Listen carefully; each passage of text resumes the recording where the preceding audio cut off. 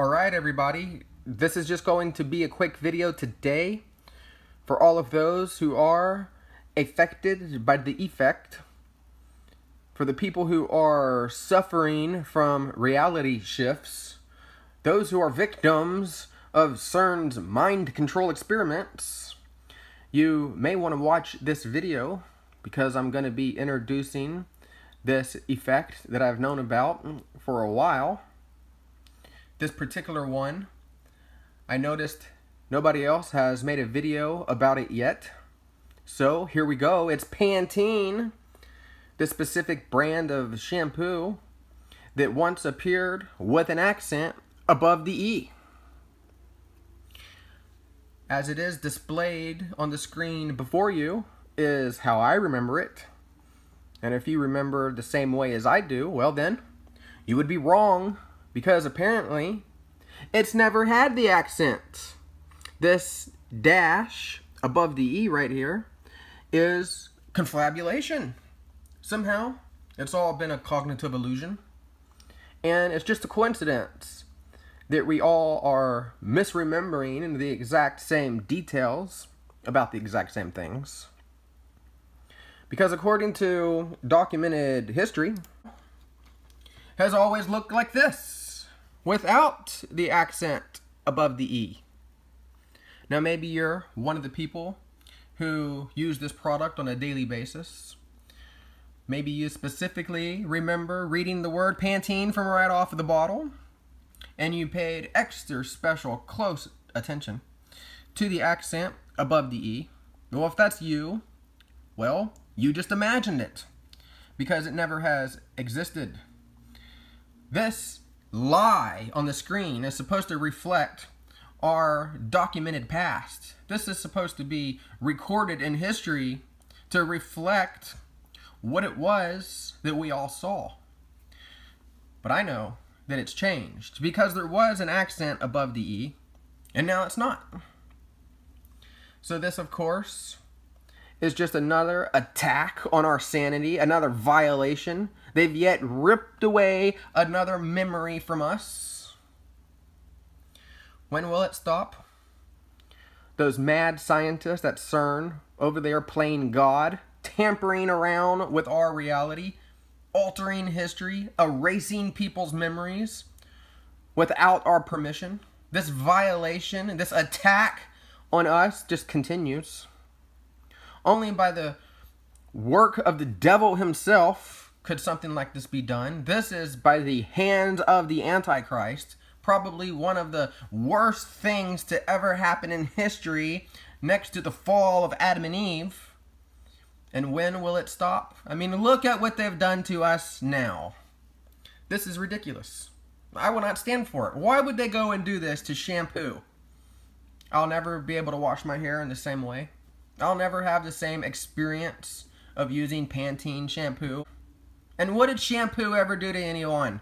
Nothing. I mean, sure, it has chemicals that disrupt our hormones. They use animal testing to make these products and put these toxins into the ocean and kill dolphins. But other than that, shampoo has been good to us. I mean, look at this woman's hair. Look how shiny it is. It has bounce. And now they've gone and changed the name. Well, it's never going to be stopped. They're just going to continue erasing our history, messing around with our memories, trying to control our minds. I even looked up old Panténe shampoo bottles, and it's nowhere on the bottle, no matter how old it is. Now, of course, if you remember it was on the bottle, well, then it's a fault within yourself. That's right. It's an imperfection in your perception. It's your fallible memory that's playing tricks on you. You're the one who's wrong. According to CERN's new modern history, this lie that is being projected on the screen in front of us, we're supposed to believe it? If they can tamper around with reality and change people's memories, when? When is it going to affect you personally? When are they going to rip more memories away from us? How would you feel then if you woke up and not even know how your name was once spelled? You might even have a loved one that you forget about because they want to play God at CERN. This is horrible.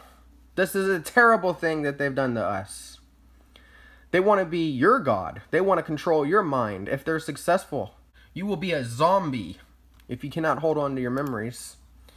And they're going to continue to do this to us. Here's a commercial from the 1980s. And on a side note, the 80s, it used to have an apostrophe next to the S. And now that's improper. Another attack on our sanity. Maybe you are taking some kind of a test for school. Possibly you're working at a job and your employment depends on you properly writing dates or spelling words like dilemma or definitely or banana. And even though you put your hard work, time, and effort in learning how to spell those words, you are the one who would be considered illiterate and unable to spell, because now it is no longer proper to use an apostrophe after the S. You see how they're messing around with our reality, taking away from us what once was ours? So I'll play this commercial. It's the hit phrase, "Don't hate me because I'm beautiful." Don't hate me because I'm beautiful. And look at who we have here. This is the actress from Weird Science. Weird Science. And after I saw this movie, I would put a bra on my head and feed magazine pictures to my computer, just hoping that it would produce a woman. And I never got that either. Just another disappointment. Here we have the movie clip. We'll just play the first part here. Okay, I had the doll. I had the voodoo doll. I hooked up the electrodes. I lit the candles. I chanted. I wore the bras on my head. And I never got a woman. I mean, this is just ridiculous. Let's go back to this ad now. Here we go. Let's just skip ahead. Even with everything I put my hair through, it looks so healthy, strong, shiny. Listen, it won't happen overnight, but it will happen. Pantene, serious. And there it is. The word Panténe. Something missing? Does something look off about this? Well, it doesn't have the accent over the E. All the way back in commercials from the 80s. So not only did I not get an English-speaking woman sex goddess when I chanted with a bra on my head, but now I can't even go back and look at the commercial and see it and appreciate it for the way that I remember it. You know, they're just going to continue to do this to us. They're going to continue to do this. They might rip loved ones away from you. They might change your name, change your very essence in life, take the meaning away, turn you into a robot or a zombie. And people don't take this seriously. I mean, you would say that I'm imagining things. Here in the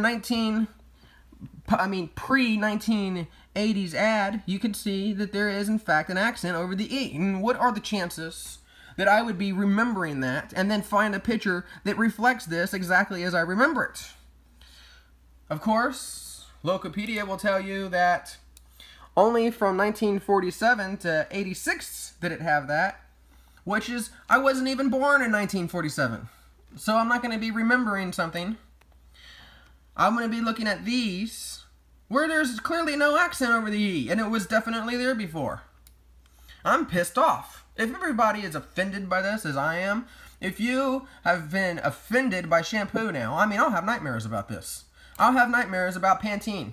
I mean, look at this. L'Oreal got to keep the accent over the E, and yet they couldn't just leave Panténe alone? I mean, why? Look at this on the screen here. Now, this is L'Oreal. How do I know to pronounce it L'Oreal? Well, because it tells me with the accent. I would call this L'Oreal. L'Oreal. L'Oreal, that's what, I mean, how are we ever going to be able to pronounce Panténe without the accent? I mean, this is just totally ridiculous. I mean, look at these two guys. They got the right ideal. This is just like what CERN did, right? Let's see what their results here. Oh, shit!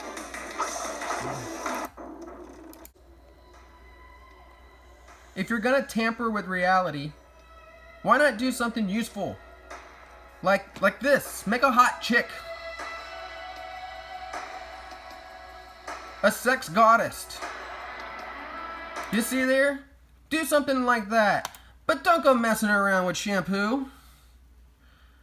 I'm never going to wear a bra on my head again. I'm never going to do it. This has just crushed my childhood memories, well, feel free to thumb this video up if you remember it the way that I do. Or leave a comment if you happen to have any reality residue. Or if you're personally offended by the fact that you never got a sex goddess either. That's all I asked for. I'll see you guys next time. I hope you enjoyed this video. Hopefully, there will be more to come.